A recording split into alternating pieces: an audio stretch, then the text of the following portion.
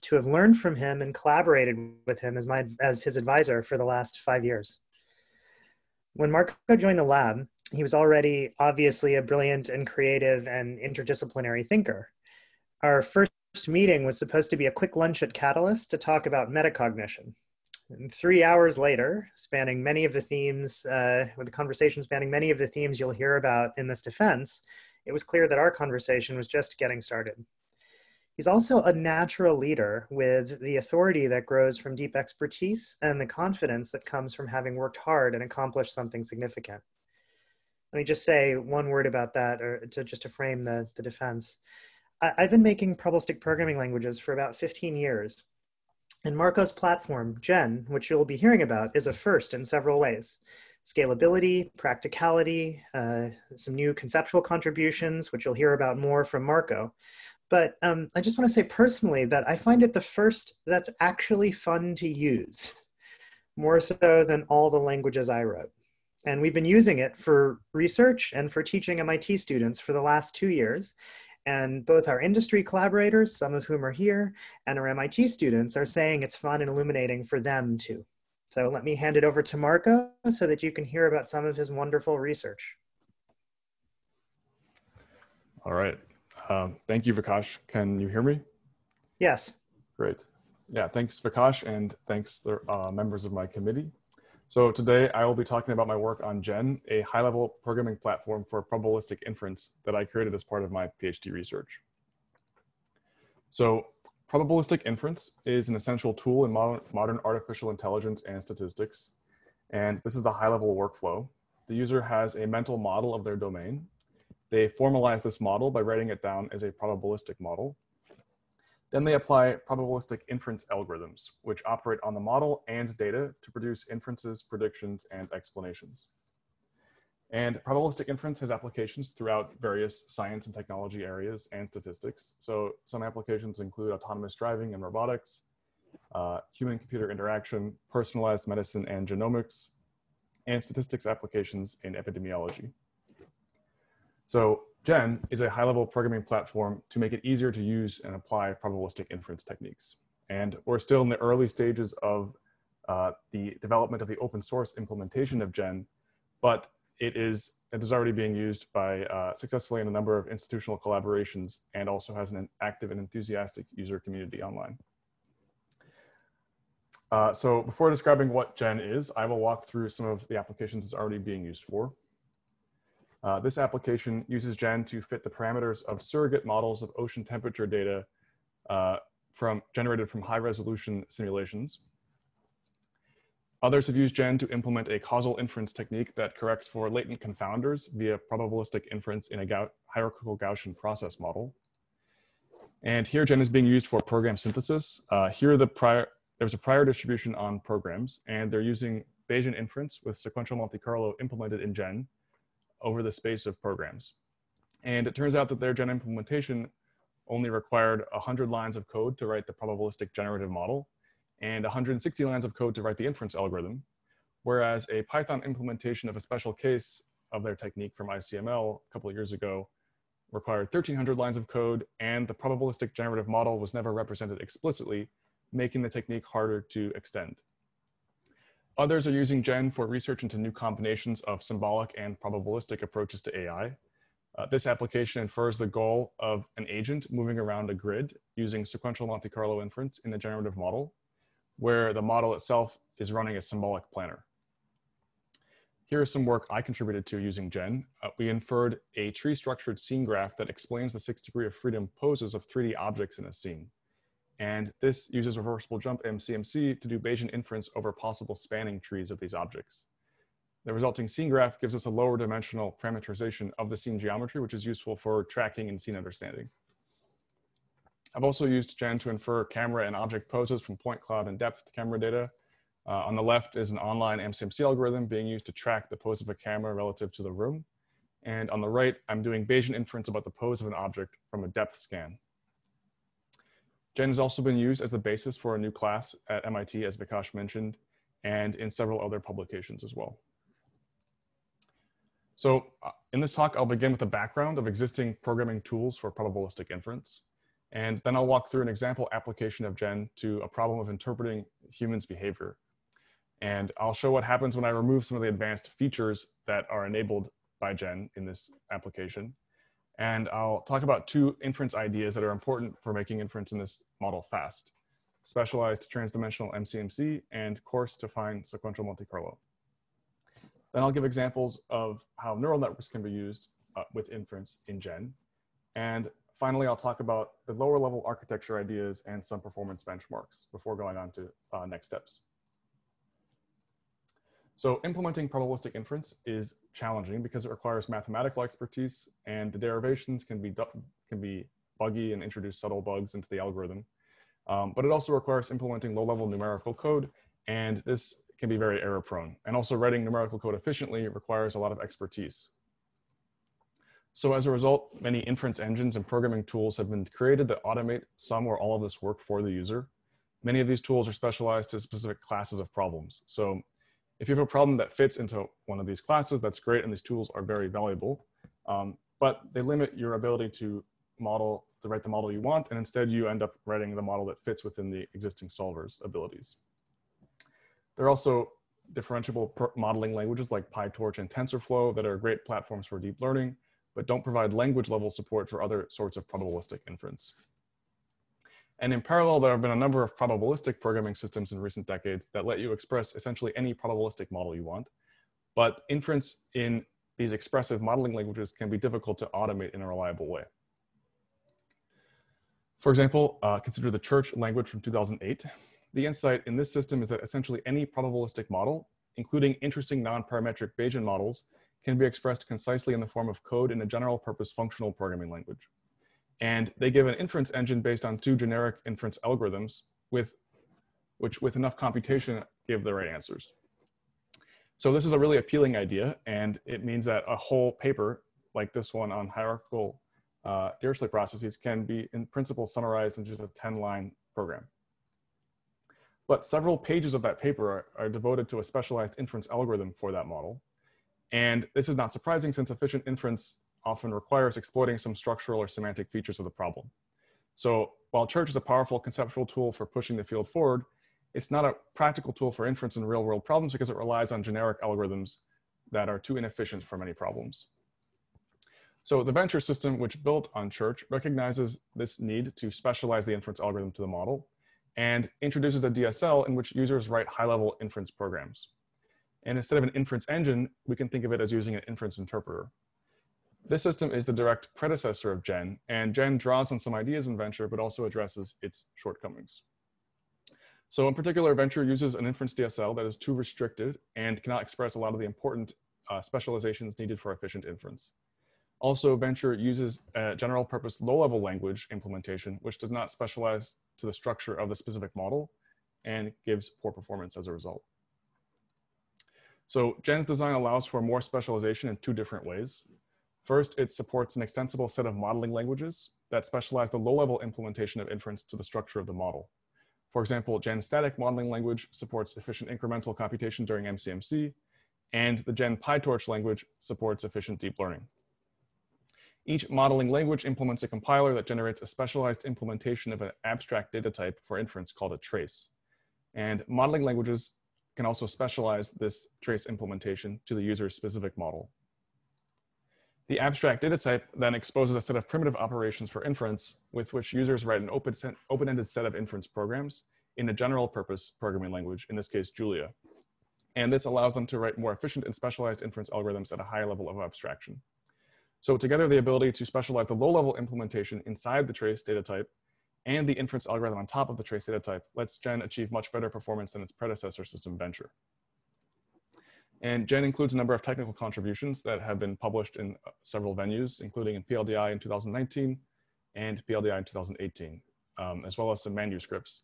And there are features of Gen that I'll talk about in this talk and that are described in my dissertation that have not been published in conferences, but are actually part of the open source implementation. So specifically, I'm going to show how Gen can be used. Next, I'm going to show how Gen can be used to infer a person's goals from their motion. So here's our example. So suppose there's an apartment, and there's a person sitting on the couch in this apartment. So we're going to track this person's location over time, and our goal is to figure out if they're leaving the apartment or not. And the exit of the apartment is in the lower right-hand corner. So as they move around the apartment, I will ask you to raise your hand as soon as you're pretty sure that they're leaving the apartment. I can't see you, but I'll trust you to do it. So here they go.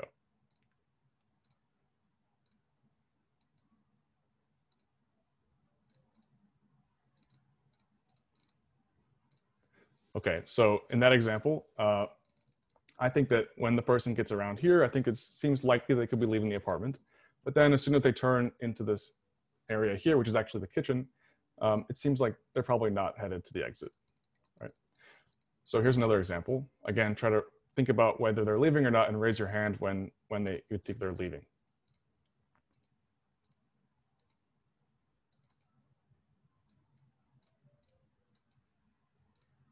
Okay, so in this example, as soon as they pass by the kitchen, we think, well, they're headed into the hallway now. There's a decent chance they're leaving.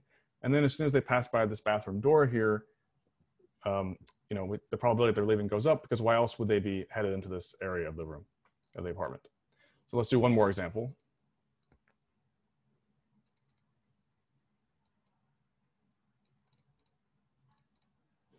Okay, so in this case, I think as soon as they enter the bedroom, it becomes pretty obvious they're not trying to leave.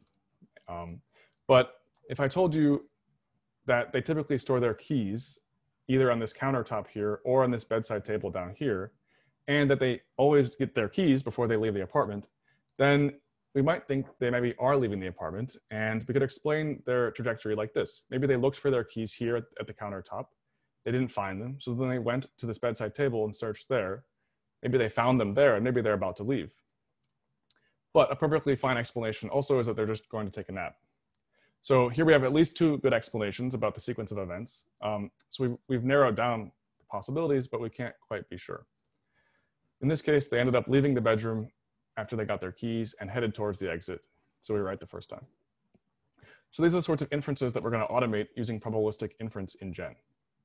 And back in 2017, when I was spending a lot more time outside in the grass and trees on MIT's campus, I implemented an example of this demo in this nice outdoor setting. But this demo, again, I'm again inspired by my surroundings, and things have changed a little bit. Okay, so now I'll give an overview of how to solve this problem using Gen. The first step is to describe a generative model that describes the domain. So we're just going to model the floor plan, and that's going to be shown on the right. So here's the code defining the probabilistic generative model for the movement of a person who's leaving their apartment. So in Gen, generative models are represented as stochastic simulators written in modeling languages like this one, which is embedded in the Julia programming language. And this simulator is a lot like a regular Julia function, but we use the Gen macro here to indicate that this code should be interpreted as a generative model. The inputs to the generative model are the things we know a priori beforehand. This includes the floor plan and the start location. So I mentioned the simulator is stochastic. The random choices that the simulator makes, denoted with this tilde notation, are things that we do not know a priori. So the first random choice is the number of times the person searches for their keys before they successfully find them. And we're going to give this a geometric distribution. And what distinguishes this function from a regular Julia function is that random choices are recorded in a special data structure called a trace, shown in the bottom right. And during the execution of this function, we sampled a value of 2 for the number of attempts. So this function is going to simulate the path of a person as they move around their apartment and search for their keys and then finally leave. And this path starts at the start location. Now, each location at which they search for their keys is sampled from a probability distribution called likely key location that's concentrated around the 2 points I described earlier over here, where they usually keep their keys. So here we happened to sample the location shown by the purple dot. And this is the first location where the person is going to search for their keys. And this value also gets recorded in the trace. Next, we run a path planning algorithm to generate a reasonably efficient path from their previous location, which was the blue dot, to their next location, which is the purple dot. And here I used a rapidly exploring random tree algorithm with trajectory optimization. And the generated path is shown by this arrow. So then we enter the next iteration of the for loop and sample the second location where they search for their keys, which is shown by the second purple dot, and that also gets recorded in the trace. And then we run the path planner again to generate the person's path from the first purple dot to the second purple dot. And finally, we sample a point near the exit, which is shown in green on the floor plan. And we finish the path by running a path planner to generate a path from the second purple dot to the exit location. So now we have this person's simulated path as they're moving around their apartment and searching for their keys and then leaving. The last step is to simulate hypothetical noisy observations of their location at regular time intervals. We model variations in the person's walking speed using ideas from dynamic time warping as well as sensor noise. And each of the observed locations is also stored in the trace. So if we had run the simulator a second time, we would get different values for all the random choices and a different trace. So this model really represents a probability distribution on traces. So if we sample from this distribution, we get traces that look like this. So here's one sample. This person searched for their keys once near their bedside table and then left. Here's another sample where they happen to already have the keys in their pocket and they just left. Here's another example where they're sort of rummaging all around their apartment looking for their keys and then leave. And we can generate more samples like this. But our goal was to infer whether someone is leaving or not based on their trajectory. So to answer this question using probabilistic inference, we need to have a model for what they do when they're not leaving their apartment, right? We need an alternative model. So here's a generative model for what they do when they stay in their apartment. Instead of looking for their keys, if the person is staying in the apartment, they could be doing all sorts of things. So we're going to model those activities using a collection of waypoints of unknown purpose. And we don't know how many waypoints there'll be, so we sample this from a Poisson distribution. Also, each waypoint, because it's of unknown purpose, is sampled uniformly from the area in the floor plan. So when we run that model, we get samples like this. It has them moving all around. Sometimes they just stay on their couch, as in these two examples with the blue dots. So given some observed data D, which is this trajectory, we could perform Bayesian model comparison by evaluating how well each model explains the data by estimating marginal likelihoods and then combining this with the prior odds that they're leaving to get the posterior odds of leaving versus staying. However, with Gen, we're going to take a more efficient approach. So instead of separately estimating marginal likelihoods, we're going to create one bigger model that combines these two models. And first, we'll notice that both models use the same noise model here. So we're going to factor that noise model out and instead have the stay model and leave model both return the path itself. Then we create a combined model that invokes either the leave model or the stay model to generate the path. And which model it uses is itself random. And this is determined by a Bernoulli random choice called isLeaving that returns true with probability 0.1. So here are some samples from this combined model. In most of the samples, the person is staying in their apartment. And it's not until the 9th sample that we actually get one where the person's leaving. And again, in all these samples, the pink dots represent these waypoints of unknown purpose. Okay, next I'll show automated inference that we obtain using this generative model, and then I'll discuss the Gen features that make this inference possible. So on the left is an observed trajectory where the person walks to their bedside table, looks for their keys, finds them, and then leaves. And on the right, I'm showing inferences from our Gen inference program that I'll show later. And the inferences are intuitive. We start off with a probability of around 10% that they were leaving. And then as soon as they walk to their bedside table, the probability jumps to around 50% that they're leaving because the bedside table is where they store their keys. And then as soon as they also walk into the exit hallway, the probability jumps up again to around 80%. So if we remove the knowledge about where the person typically stored their keys and don't provide that knowledge to the inference algorithm, then the probability that they're leaving stays low the entire time until they actually are physically moving towards the exit in the hallway. Okay, here's another example. This is the example where they're getting off the couch, walking around the counter and returning. And here, the probability starts off around 10% that they're leaving. But then as soon as they turn into the kitchen, they're headed away from the exit. So the probability goes down to near 0. So in those plots, I was showing the inferred probability of leaving versus staying, but inference in this generative model is actually gives us much richer information. So we get explanations of the person's behavior in terms of events, which are these pink waypoints. And we can predict future events as well as future trajectories of the person based on what we've inferred. So in the center bottom plot, those two arrows are showing locations where the inference thinks that there was some event. The person wouldn't otherwise just walk around this countertop for no reason. They must have been doing something over there. And that's represented by the pink dots. So here's a same animation for the trajectory when they get their keys and then leave. And the arrow in the bottom left here shows the purple dots, which represent the inference that the person was probably looking for their keys there. So to highlight the role of prior knowledge and symbolic reasoning, here's an observed trajectory where the person first walks down to their bedside table, looks for their keys there, doesn't find them, walks back to the countertop, looks for their keys there, doesn't find them again, walks back to their bedside table, checks again, and finally finds their keys and then leaves the apartment.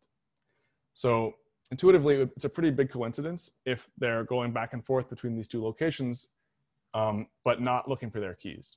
So this is reflected in our automated inferences, which indicate that the person is probably leaving their apartment even before they're physically anywhere near the apartment. In fact, they're still in this bedroom at this time. So again, here's the richer animation showing the inferred search events in purple. Okay, so now I'll show the Gen implementation at a high level that produced these results. And this implementation is going to implement an algorithm that combines several techniques, including resample move particle filtering, reversible jump MCMC, and data-driven proposals, and is quite specialized for this model. But despite the complexity, the code is pretty concise because it builds on primitives provided by Gen. And then afterwards, I'll demonstrate that the complexity and specialization are actually needed for efficient inference in its application. So here's the top level Gen inference code. I'm not going to go too much into detail here, but I will just make some key points. First, this is implementing a sequential Monte Carlo algorithm. And this is basically plain Julia code. It's using Julia's for loops and Julia's multi-threading support to parallelize rejuvenation kernels running on individual particles. The most important take-home message from this code, though, is that it's using traces, which is the data type that Gen provides for storing inference state.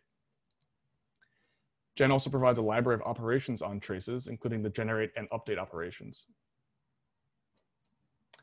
And finally, the MCMC rejuvenation kernel here is a function that takes a trace as input and returns a new trace as output. Oops. So here's the implementation of that kernel. It is written in a special composite kernel DSL that's provided by Gen. And this kernel actually invokes several primitive MCMC kernels. The two shown here are generic kernels, where the user just selects what random choices they want to propose to, and the Gen automates the rest. The DSL also dynamically checks certain invariants that are sufficient for soundness of the kernel. So for example, here the composite kernel applies a different primitive kernel depending on whether the current trace has the person leaving or staying. And the primitive kernels inside these branches aren't allowed to change the value of that predicate. The most important part of this code, though, is the other MCMC kernels shown here, which are custom kernels written by the user that are specialized for this model. And this specialization makes them efficient. So in particular, there's three types of specialization used here.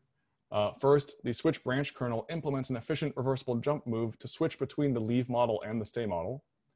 The second kernel runs fast inference in a coarse and discrete version of this model based on gridding the floor plan into rectangles.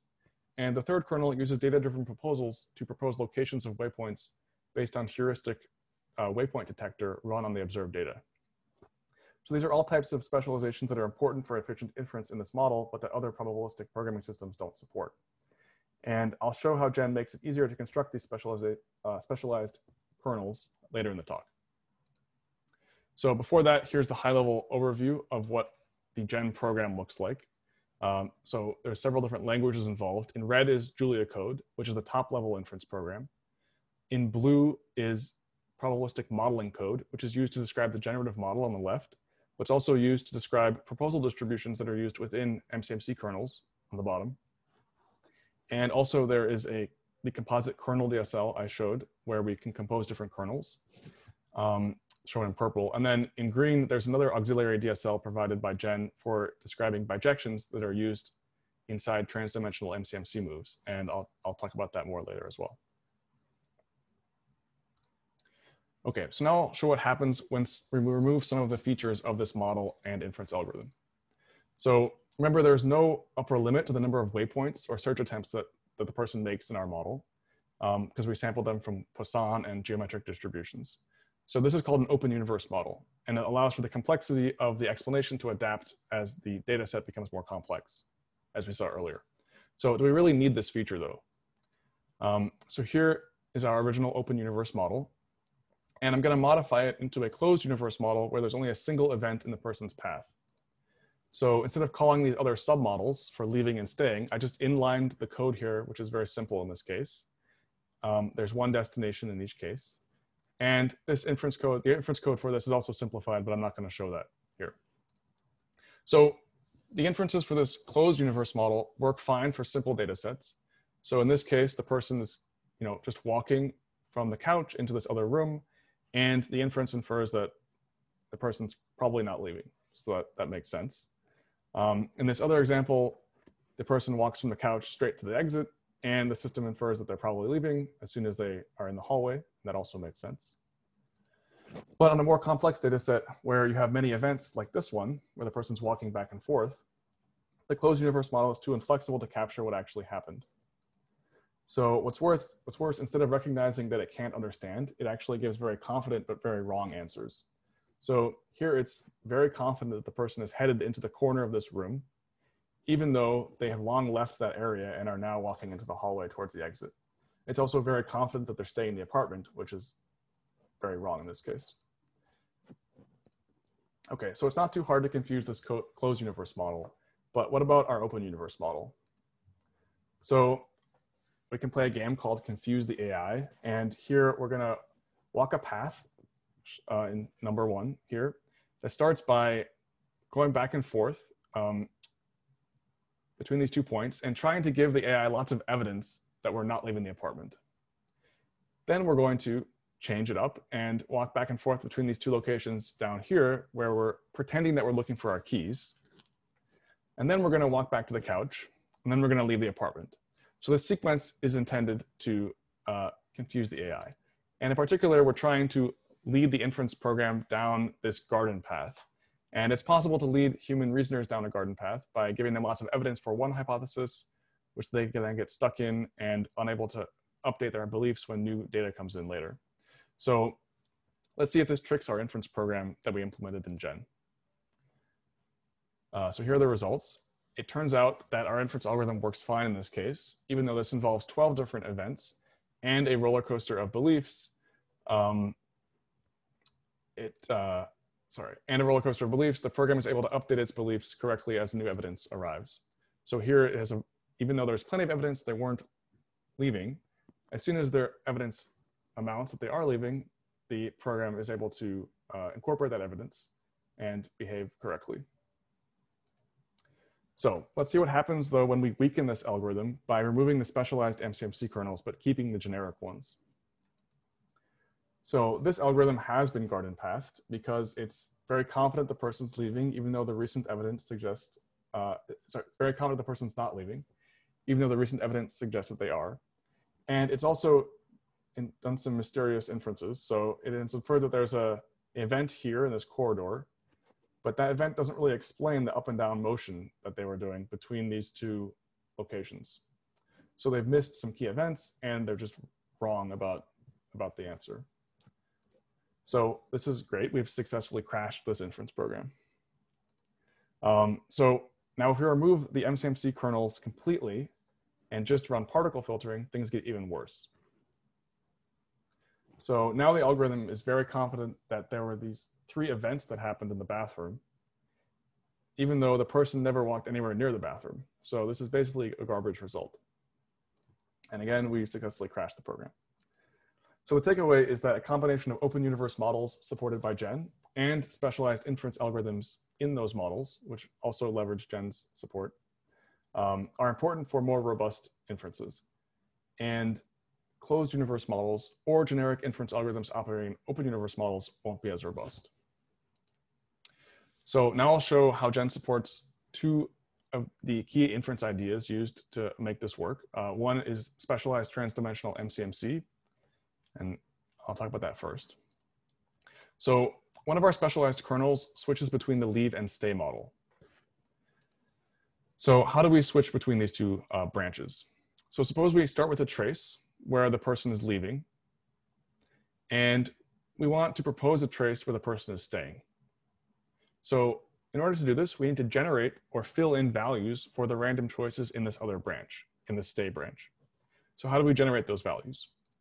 Well, the standard approach in existing probabilistic programming systems is to employ forward sampling, where we execute the new branch code as usual and ignore the values of choices in the other branch.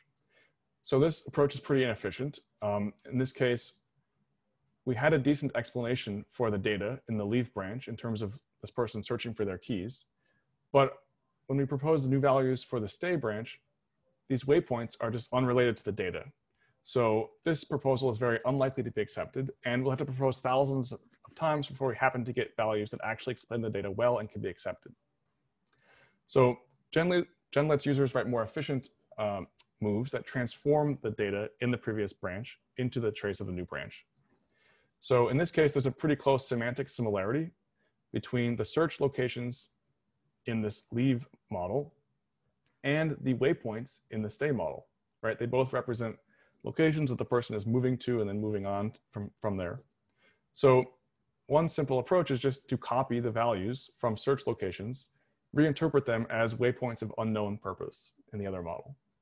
And this actually gives us a hypothesis for the stay model that explains the data pretty decently and has a good chance of being accepted as a result. So, but what transformations are we allowed to do here? And how do we guarantee that it has the right stationary distribution in the end? In other words, is this algorithm correct in any sense? So there is an existing mathematical framework for representing this sort of move called reversible jump MCMC. And this framework involves establishing a bijection between two spaces of random variables, which in our case corresponds to two sets of traces. So this framework is really flexible. It even works when the two spaces have different dimensionality. And this is done by extending the two models temporarily with additional random variables so that they have the same distribution, the same dimension. One challenge with this is that computing the acceptance probability is complicated, but it also involves computing the determinant of this bijection, the determinant of the Jacobian of this bijection. So note also that forward sampling, which is employed by most existing probabilistic programming systems, is also an instance of this reversible jump framework, but a very inefficient one where there is actually no transfer of information between the two traces. So Gen provides a novel programming construct that makes it easier to implement reversible jump MCMC moves, and it leverages two languages. First, there's the same probabilistic modeling language used to write generative models is used to express these two probability distributions. Second, the bijection is implemented in a bijection DSL that Gen provides. And using these two DSLs, Gen automates the acceptance ratio computation. So I'll give an example. Here is the bijection DSL code for our switch move. The first line here reads the current value of this is leaving choice and writes the logical negation of that value to the new trace. So it's just switching back and forth. And this mathematical description is shown on the right. So if we're switching from leaving to staying, then we have to set the number of waypoints in the model to the number of search attempts in the original model plus 1. And finally, this block of code defines how the continuous random choices in the new trace should be generated from those in the old trace. So here we're simply copying the destination location into the last waypoint address. And here we're copying each search location into the appropriate waypoint. And the Jacobian for this Jacobian of this transformation is shown on the right. In this case, it has a simple sparse structure due to the fact that we're simply copying values instead of transforming them in more complicated ways. But in general, Gen will use automatic differentiation to compute this for the user while also exploiting the sparsity structure when it's present. And again, Gen automatically computes the acceptance probability automatically. But Gen also can optionally run a dynamic check that checks that the inverse of this bijection takes you back to the original trace. And this dynamic check, like the ones employed by the by the composite kernel DSL I described earlier, are very useful for detecting errors in inference code. So Gen lets you use both generic MCMC kernels, like the forward sampling ones I talked about, as well as the more efficient ones. And there's trade-offs here between ease of use and efficiency. So the generic one requires just 1 line of code in Gen, whereas the more efficient one requires 26 lines of code. But the trade-off is often worth using the more efficient one. So for example, in low data dimension, the generic one can be useful, but as soon as you go up to 75 time steps in this case, so a higher dimensional problem, the generic kernel basically becomes useless, whereas the more efficient kernels continues to be accepted. So this reversible jump technique in Gen has been applied for all sorts of models, including clustering, Bayesian synthesis in DSLs, and inference over 3D scene graph structures. Okay, so now I'll describe another complementary inference technique in this model based on using probabilistic inference in a simpler model to accelerate inference in the original, more sophisticated model. And on the right is a discretization of this floor plan into these rectangular cells. So instead of modeling the precise location of the person over time, we could just model what cell they are in at a given time. And instead of using a path planning algorithm to generate trajectories, we could just use a simple Markov transition model on cells for each destination cell. So for example, if the person starts off at cell 10 in blue, and their destination is cell 1 in red, then the transition model says that they're probably headed into cell 9 or cell 6 next. So where do we get these transition models from? Well, one option is to generate a lot of prior samples from the original planner-based model and then train the simpler Markov model to fit this data. And this makes the coarse Markov model sort of a surrogate model. So the resulting discrete model of this domain is a mixture of hidden Markov models, one for each destination cell. And now the observations are at the cell level, not the coordinate level. So here's the coarse-grained generative model described in one of Gen's modeling languages. It samples the destination cell from a uniform distribution over the floor plan. And then it samples hypothetical data using an HMM. So posterior inference in this mixture of HMMs is efficient and straightforward. And some of these inferences are showing here. But the results are at the cell level and not the individual location level. So Gen uses a novel probabilistic programming construct called trace translators to allow users to easily bridge between the latent representations of these two models. So for the model of this person walking around, to translate from the coordinate to the grid-based model, we just find what cell the coordinate is in. That's pretty straightforward. To go in the opposite direction, to go from a cell to a point, we just sample a random point inside the cell. So Gen automatically computes the weight shown here, which is useful, which is required for this operation. And it does that using these two models, P1 and P2, and also these two auxiliary models, Q1 and Q2, which are both also written in this in the modeling languages. And also it uses the bijection H, which is implemented in Gen's bijection DSL. So this construct is actually a generalization of the construct that Gen uses for reversible jump MCMC to the case where we're translating between two different models that have different latent representations instead of two control flow paths within the same model. And inference strategies like this can be much more efficient than strategies that only use the original, more complex model.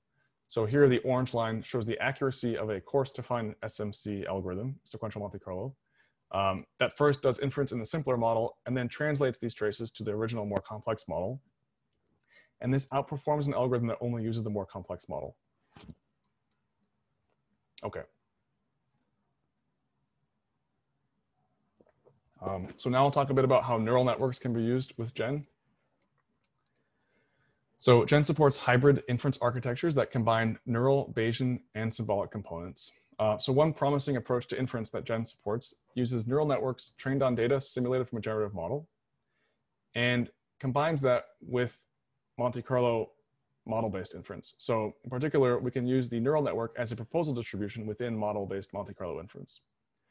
And the neural network proposals are fast, but they're approximate, and they can be inaccurate when you get unusual data or when there's distribution shift. In contrast, the model-based Monte Carlo algorithms are more computationally expensive, but can provide robustness when the neural network fails due to distribution shift or data, or unusual data. And Gen is a good platform for research into how to dynamically allocate effort and navigate between these two different bottom-up and model-based approaches. So here's a simple demo implemented in Gen that I showed earlier. This is a model-based Monte Carlo algorithm for tracking the pose of a camera from depth data. And here's an anecdotal example showing how neural networks in generative models can be used together with Gen in an example like this. So on the left, I trained a neural network to track the pose of a camera given a point cloud. And here the black points are the observed point cloud data, and the green points are the reprojections. And the camera icon is the inferred camera location. The ground truth is basically the camera is just pitching up and down in regular intervals. So the neural network on the left is a little jittery, but it's fast and performs fine. On the right, I'm showing a hybrid approach, which uses the neural network as a proposal within a Monte Carlo inference algorithm based on the generative model. And this algorithm is a little slower, as you can see, but it's a little more robust. So now this neural network, though, I only trained on this limited range of pitch angles shown here in yellow. If we test this algorithm on data that was out of its training distribution, for example, if the camera was facing straight up or facing straight down, then the neural network just doesn't work in this case, which is not surprising. But when we embed this inside the hybrid Monte Carlo plus neural network algorithm, that algorithm still functions because it's able to reject the proposals made by the neural network when it's unreliable. So there's a lot more work to be done in scaling up this type of inference approach to more challenging problems, but Gen is a great platform for doing that sort of work. So here's an earlier example of the application to explaining a person's motion from 2017. And in this version, I trained a neural network to predict the location of a waypoint from the person's observed trajectory. And this plot shows that using the neural network as a proposal greatly improves the efficiency of the MCMC algorithm. This example was also adapted for use in the class 6885 as part of the problem set and was re-implemented in Gen PyTorch. So in addition to neural network heuristics like the one I talked about earlier, you can also use symbolic heuristic algorithms as data-driven proposals. So here I am applying the Raymer-Douglas-Pucher algorithm, which simplifies lines, basically simplifies paths into a set of line segments in order to detect turning points in the person's path, which are putative examples of waypoints. And we get a proposal distribution based on this heuristic on the right. And then finally, using Gen, we can also combine neural nets with more symbolic heuristics to create neurosymbolic proposals. Here is a preliminary result showing that combining a data-driven proposal that combines ransack for robust model fitting, plus a neural network that predicts how accurate ransack will be on a given problem, requires a lot less training data to reach the same level of accuracy than just using the neural network alone. And here's a proposal program written in an earlier version of Gen's modeling language for that example. It starts by running ransack using parameters that were tuned on the training data.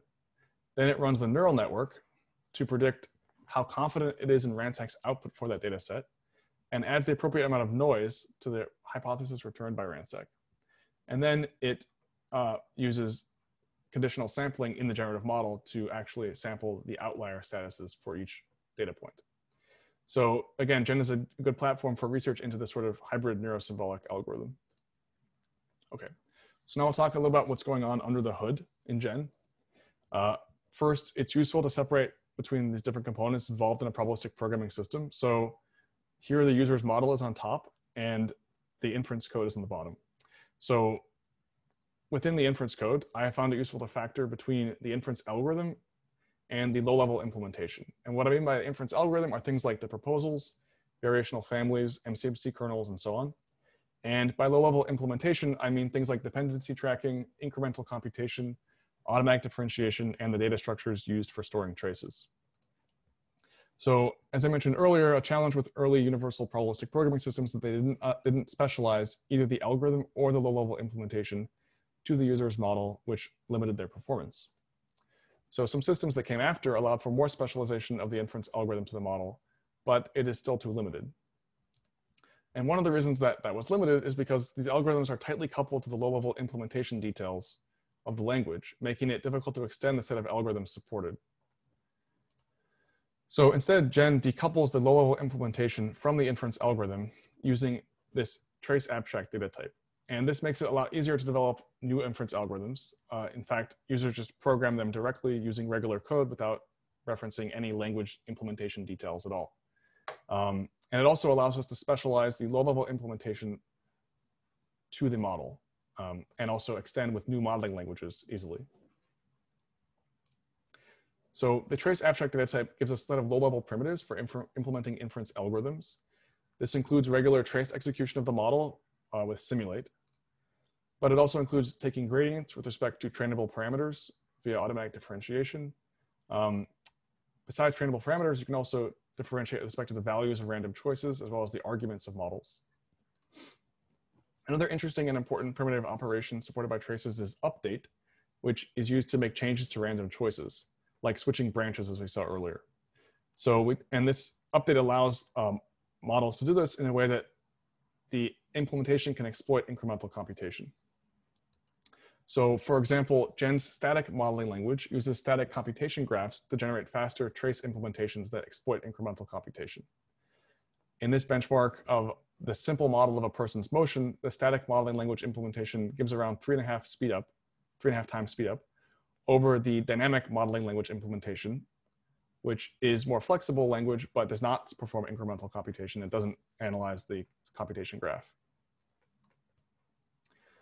And also Gen's modeling languages are interoperable. So you can write a model in one language that invokes the model written in another language.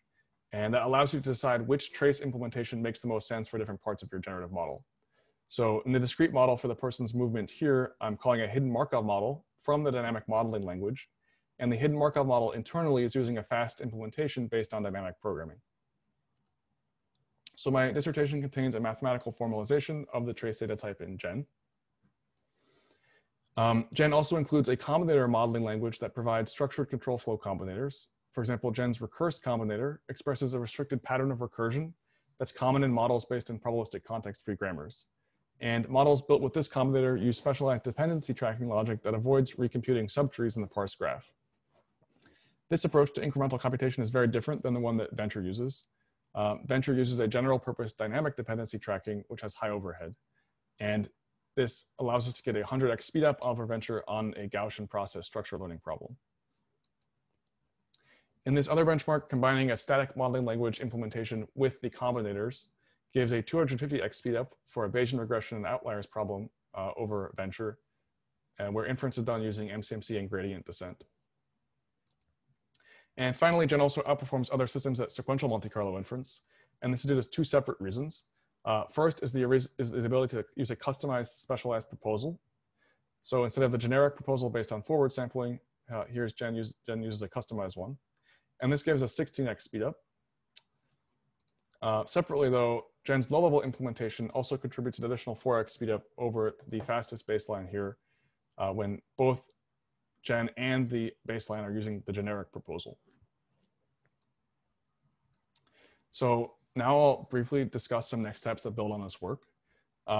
Gen's current architecture allows for two types of specialization, as I mentioned, right? The inference algorithm can be specialized to the model, but also the low-level implementation can be specialized to the model. And currently, though, the abstract data type, right, limits the ability to specialize the low-level implementation to the algorithm itself. So specializing the low-level implementation to more of the context of the inference algorithm is an important next step for improving performance of inference programs in Gen. So one interesting research question is how to do this without overcomplicating the trace abstract data type that separates these two components of the architecture and losing the extensibility and flexibility and ease of use of the inference programming model as a result. So one possible approach is based on the observation that if we specialize the implementation of a trace operation to the set of random choices that are involved, then we could generate faster code for a variety of algorithms because these algorithms tend to operate on different random choices, but in regular and predictable patterns. So I describe an early prototype of this approach in a workshop paper, but I didn't have the right set of primitive operations at the time. So I paused that work. And now that we have a set of primitive operations for inference that has been validated across a variety of inference applications, I think it makes sense to return to this problem. So it should be possible to statically analyze the inference algorithm code and infer static information about the sets of random choices involved in different operations, and then request code generation for specialized implementations of trace operations from models. And this work would build on recent work in our lab on statically inferring the set of addresses that a generative model can sample via trace types, which was published at POPL last year. So another next step for this work is building an ecosystem of modeling and inference libraries on top of Gen. And we've already begun this work focusing on reusable functionality for 3D perception. And finally, with some MIT affiliates, I'm also starting a company called Common Sense Machines that will scale up the types of modeling and inference approaches supported by Gen, focusing on inverse graphics approaches to perception. So that's the end of my talk. If you're interested in Gen, I encourage you to check it out or get in touch about potential applications. And thank you all for listening. But I do want to acknowledge lots of people. So none of this work would have been possible without support in various forms over a long period of time. So most recently from my thesis committee. And in particular, I want to thank my main advisor, Vikash, for building the intellectual blueprint for this work, and for his example of independent and deep thinking, and for being a very caring and responsive advisor over the past 5 years. I also want to thank Josh for attracting me into this work in the first place with his really compelling and creative research agenda and for his constant friendly encouragement. I'd also like to thank my lab mates, in particular Faraz Saad and Alex Lev, for their support and camaraderie over the years and their contributions to the research. And I also want to thank everyone else I've worked with at the PropComp lab, as well as collaborators at other institutions. I also want to thank my mentors before starting my PhD that helped me along this path. And I want to thank my family, in particular my fiancée, Lisa Bashkarova, who has been on my team for years and whose constant presence during this lockdown has made finishing my PhD a surprisingly fun experience. I'm also particularly grateful to my parents, of course, for putting me first, providing opportunities, and pushing me to be more ambitious. So I'll take any questions.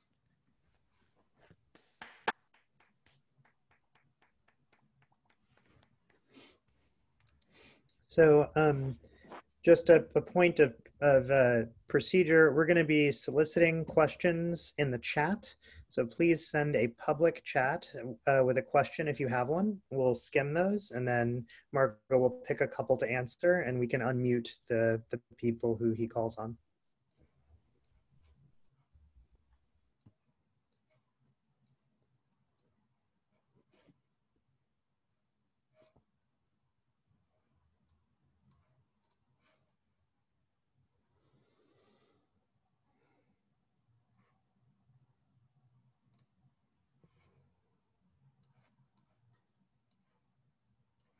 Okay, so I see some hands, or no, I see.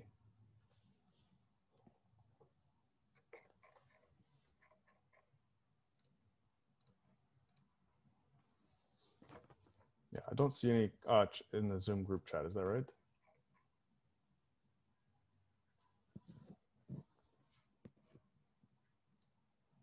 If you want to call on a couple of people too, it looks like you could do that since nobody's